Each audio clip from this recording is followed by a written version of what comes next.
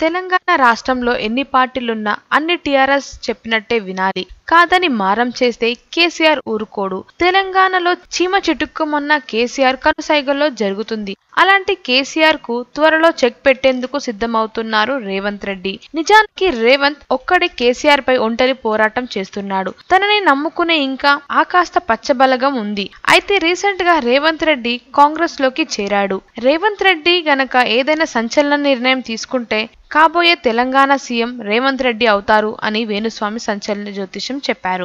BJP ఎప్పటి నుంచో south బాగా వేయాలని చూస్తుంది. గత ఏడాది ఏపీలో బలంగా ప్రయత్నించిన టీడీపీ క్లీన్ స్వీప్ చేయడం బీజేపీ ఎత్తులు ఫలించలేదు. ఇప్పుడు తెలంగాణలో ట్రై చేస్తుంది బీజేపీ అధిష్టానం. అందుకోసం బలమైన నాయకుల్ని వెతికే పనిలో పడింది. ఇప్పటికీ అమిత్ షా రేవంత్ తో టచ్ లో ఉన్నట్లు తెలుస్తుంది. కేసీఆర్ లాంటి బలమైన నేతను దెబ్బ కొట్టాలంటే రేవంత్ కరెక్ట్ అని అమిత్ షా అనుకుంటున్నారు. కానీ ఈ చర్చలు ఫలించడం లేదు. కారణం కిషన్ రెడ్డి అడ్డుపడడం వల్ల అని తెలుస్తుంది. ఎన్ని రాజకీయాలు జరిగినా రేవంత్ రెడ్డి వచ్చే ఎన్నికల్లో సీఎం క్యాండిడేట్ గా నిలబెడతాడని తెలుస్తుంది. వచ్చే 2019 ఎన్నికల్లో తెలంగాణ సీఎం కుర్చీని ఎవరు అధిష్టిస్తారని మీరనుకుంటున్నారో వాళ్ళ పేర్లను కమెంట్ రూపంలో తెలియజేయండి.